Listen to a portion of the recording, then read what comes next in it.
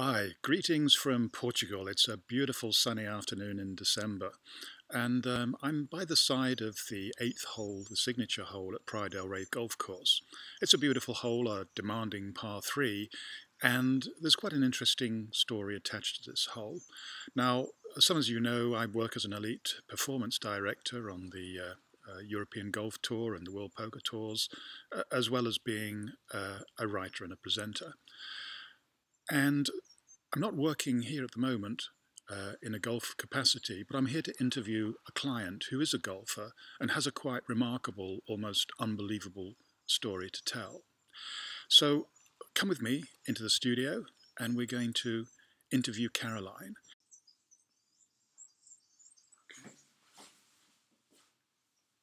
Hi, Caroline.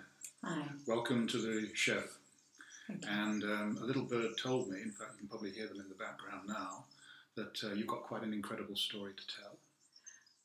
Yes, my sixth hole in one was yesterday. I enjoyed that. Did I hear you correctly? How many holes in one did you have? That was hole in one, number 6, and it was, as usual, came out of the blue, but I'm always expecting one, so I wasn't too surprised, but... Okay, let me just hold you there for a moment because I know some of our viewers will be working out some mental arithmetic right now, and they'll be calculating the chances of a person having 6 holes in one in a golfing career, let alone just a few years, as you're going to explain later, are astronomical. So there will also be some viewers who will want to know, is this really the truth, or is this some kind of story that you or I or both of us are embellishing? So I'm going to ask you a straight question, and just bear in mind that this video is probably going to be watched by thousands, possibly even millions of people. The question is, you've just said that you've scored 6 holes in one. Is this the truth, the whole truth, and nothing but the truth? Oh, it is. So you yes. Promise on whatever it is that you hold sacred that this is not some fanciful embellishment. You didn't just get near the pin, but it actually went into the hole. And I had witnesses, so... Okay, yeah. Well, there we are. You had witnesses, and indeed I've even been a witness on, I think, at least 2 of those occasions. But what about... so just tell me... where did this, run of incredible aces at golf, when did it start and what were the circumstances? Actually, it started a few years ago when I was having some problems with my golf and not really playing as well as I wanted to. And so that's when I started the coaching with you. And I don't know what happened, a switch switched or something clicked. But I suddenly had 3 holes in one in 6 months. And then it went... Can I just stop you there? What were the circumstances of those 3 holes in one? Were they when you were playing on your own, perhaps, or playing in competitions? I mean, I'm just trying to sort of flesh this one out. Actually, no, they were in competitions, and... one was a big competition. In actual fact, I didn't really want to play in it because I hadn't slept the night before. I'd been very busy, but I played because I had a partner to play with, and so obviously I went. And I didn't see it go in the hole. I hit a good ball and it went in the hole. And sometimes that seems to happen. It does happen when you're least expecting. And I don't know where your mind is, but I was relaxed. Well, I'm here, I'm going to play, and next thing I know, I had a hole in one, and that's happened a couple of times like that. So I think I always see that as a good sign. So well, it definitely is, and I think everybody would agree with that. Now, of course, I better explain now that in fact Caroline was my first client in my new career that started just over 8 years ago, and more than that. Because when you start out in a new career, clients are not easy to find, so you often rely on friends and family, and Caroline, in fact, is my wife, which again was why I wanted to stress the authenticity of this story to make sure that we weren't just concocting little fairy tales between ourselves. So I had done some advanced psychological training, and I wanted to try these techniques out on you, and they were stunningly successful. If indeed, a hole-in-one is the measure of success. Now, from a personal point of view, if I was going to produce a result at such long odds as that, my choice would have been for you to win the lottery. Yes. But you chose, or something chose you to do this in the world of golf. So, if you can remember the first session that we had and the various things that we talked about, in just a few words, what do you think was the difference, like before that session and after that session? Because the results came pretty fast, and they weren't just holes in one, but they were winning a series of golf competitions and your handicap dropping and all the other sort of measures of success in golf too. I think actually the most important thing I would say would be visualization and also a calm mind. I know that's what happened with yesterday's. I know that everybody always looks at the pin and thinks, well, you're hoping you're going to be facing the right way, you're going to make a plan, and then you hit the ball. But I know that something happened. It was a pairs competition that my friend and I, both of our husbands had just hit the ball in the water. Thought I'd mention that one. And then we said, okay, no pressure, we need to have a good shot. And I got up onto the tee and did a normal shot. You put that out of your mind. My mind was very quiet and just swung and hit the ball. And it suddenly it landed and just ran straight in the hole. And it's a really good feeling. It's a happy feeling. It was, and it was for everybody. We enjoyed it. And this indeed was the hole in your latest, number 6, which was yesterday. And I've mentioned already that we actually live right next to this hole, and this is where we're filming today. And indeed, there were witnesses for sure. And thank you for reminding us all, myself and John, my playing partner, that both of our balls, not for the first time, ended up in the lake. So you mentioned visualization and calmness, and these are words that sports coaches and psychologists talk about a lot, and teachers and many other people too. But they're also words that can be misunderstood. So tell us a little more about what visualization means to you, and what do you go through in your mind that I suppose produces a picture which becomes a self-fulfilling prophecy. I always have a good look at the hole for 2 seconds or 3 seconds. It's not a lengthy procedure. Have a good look, imagine the ball going in, where I'd want to land it, and then put my head back down again and just make the best swing as I can.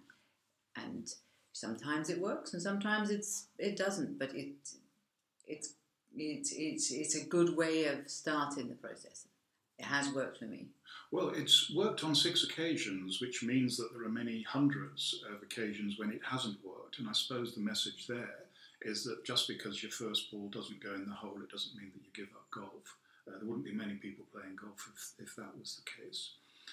And visualization certainly is important. When I talk to my clients, we spend a lot of time talking about that, because the truth is that people who can see a clear picture in their mind are much more likely to achieve whatever it is. And we're not just talking about golf here, we're talking about professional poker, where one of my clients is one of the best players in the world, or business people, or just people, ordinary people like you and I, who are trying to bring more health, wealth and happiness into our lives in whatever those words mean to us. Indeed, I was playing with somebody a few months ago. He wasn't a client, but we were on a par 3 hole, and he just said before he teed off, he said, I've never had a hole in one. His name was Martin. And I said to him, Martin, well, what are you thinking about when you're on the tee? And he said, well, I'm just trying to, think of getting the ball as near to the hole as I can. So I said, well, is there a better way to think than that? And he looked at me and he kind of got it. And he said, well, I suppose I could think of the ball going in the hole. And I said, well, you could, Martin. But the funny thing was, I had an email from him a week later, and sure enough, he'd just got his first hole-in-one on exactly the hole where we'd had this conversation a week previously. So visualization is, I think you would agree, Caroline, is definitely an important part of success. And so, I mean, do you use visualization in any other part of your life? Oh, I think I do. I haven't thought about it so consciously. I don't think I do visualize um, colours and room schemes, and yeah, I think I do think about in pictures actually. Yeah, maybe I hadn't thought about that too much. Yeah, Yeah. indeed, and of course it's not just Caroline. I mean, we can go through history and we can find examples from people who achieve stuff, and even and oddly enough, even blind people. And they will all say that visualization is important. I mean, Professor Albert Einstein, who is about a million times more intelligent than I am, he said I rarely think in terms of words. I think in pictures, in images. So if it's good enough for him, I think it's probably good enough for us. Now, the other thing that you mentioned was calmness. Mm-hmm. Um, Now, it's very hard to produce. When I coach athletes or anybody for that matter, people always want to get the best possible the results that they can, and it's very hard to find peak performance if you're tense and stressed. In fact, I'd say it's probably impossible. Um, So I think we can agree that peak performance comes from a calm mind. So, Caroline, explain a little more about what a calm mind is to you, and how can viewers find this calm state of mind as well? Actually, I find it very difficult to explain how to get it. I can explain it. It comes and there's nothing going on for a couple of seconds, and it's a very comfortable feeling. It's a really, but it's. I'm not quite sure how I achieve that, but I can. Um, it's becoming more automatic, and I think it's just breathing and a couple of deep breaths, move on, and I know that I can have a clear, empty mind, and that things are much more comfortable in that situation. It's Yeah, very hard to describe, actually.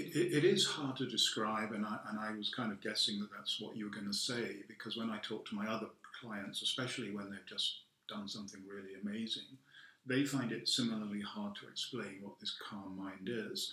Now, there are some proven techniques that will help, and those of you who read my blogs or have come to my workshops know that I practice what I preach, in as much as that I meditate every day, and that helps me to be calm, especially when I'm doing something that most people, or even what I would find, as would most people, quite stressful. And you don't do any meditation, to the best of my knowledge, but you did mention the importance of breathing, how you take a couple of deep breaths, and it can be just about as simple as that, quite frankly. You don't need to learn how to do meditation, although please don't let that put anybody off learning, because I think it's worth every penny and every minute that you spend on it. But we know from working in hospitals and things that in fact, it's impossible to be calm when you're breathing fast. And equally, it's impossible to be stressed when you're breathing slowly. And so breathing is something that we can control under almost all circumstances. So I think that's a takeaway message for people, for sure. So that's visualization, that's calmness. People might call that, living in the moment, or mindfulness. Mm-hmm. Anything else that comes to mind? Well, actually, I know I do. There's one thing I definitely do, is that sometimes if it's a tough shot, or you think, oh, there's a strong wind, or this is going to there's going to be a problem, I stop that thought, and if I consciously smile, that makes a smile makes a better feeling about something, and then I get on and do it. Think, oh, it's okay. It's for me, it's a trick that I can get out of a bad negative feeling. Yeah, and of course, we haven't scripted this interview, and I didn't know what you're going to say, but that definitely is true. Smiling has got immense positive properties. This falls into the bucket of physiological responses, just like slow breathing produces relaxation. So does facial the smiling, yeah. yeah.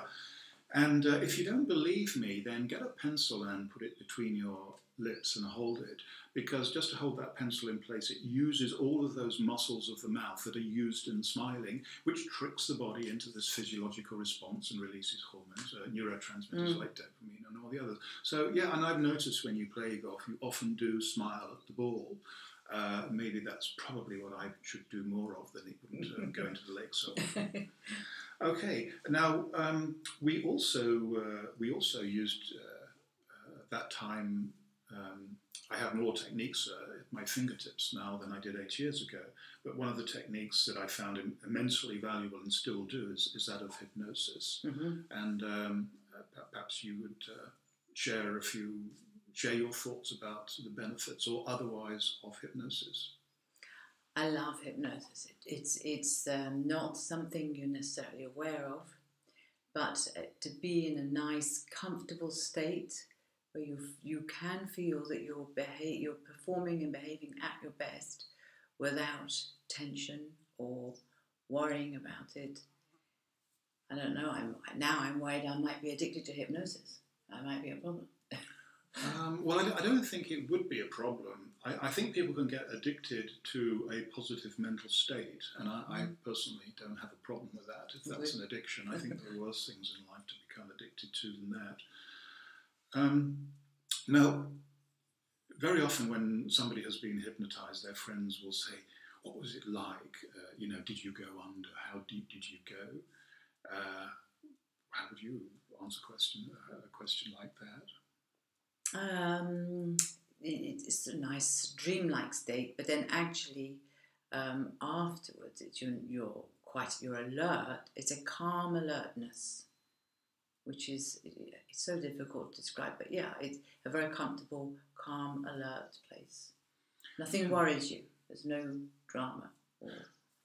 Indeed it is, and I've just finished writing my book. I don't quite know what the title is going to be just yet, but it's about luck and the secrets of being a lucky person, and I think Caroline has been lucky in golf. She has yet failed to demonstrate any luck in winning the lottery, but tomorrow's a new day, as they say.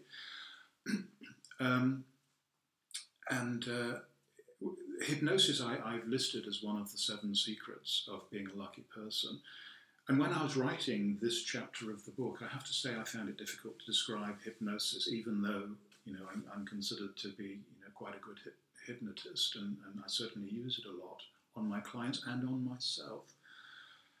But it is very much like a dreamlike state. It's a twilight in between sleeping and waking, and it can be very deep indeed, so that clients remember nothing when they come out of trance, or it can be very light. And just because a trance is light doesn't mean that it can't be incredibly powerful. In fact, in my work, I try to produce the lightest trance possible that will produce the results that the client and the therapist want. So, anything else? What would you say to a golfer who's watching this, who for some crazy reason has never had a hole-in-one in their life and desperately wants it? Because holes-in-one, people are so keen to have one, and when they've got it, it's like they stop thinking about it after that usually. Anyway, so what would you say to somebody who really wants a hole-in-one? I would say visualize it and expect one. You will have one. Expect it. Yeah. Thoughts become things, as it says in The Secret, and I think Henry Ford said, if you think you can, you will, and if you think you can't, you won't. So there is food for thought. So Caroline, thank you for agreeing to come on our show from Portugal on this lovely Sunday afternoon. And thank you, viewers, for your interest. There will be more interviews coming. And in the meantime, we're always here to have your feedback. You have any questions, you're welcome to email me. My address is on my website. And if you've got some lucky stories, we always definitely want to hear all about that. So thanks again, and I will see you soon. Goodbye from Portugal.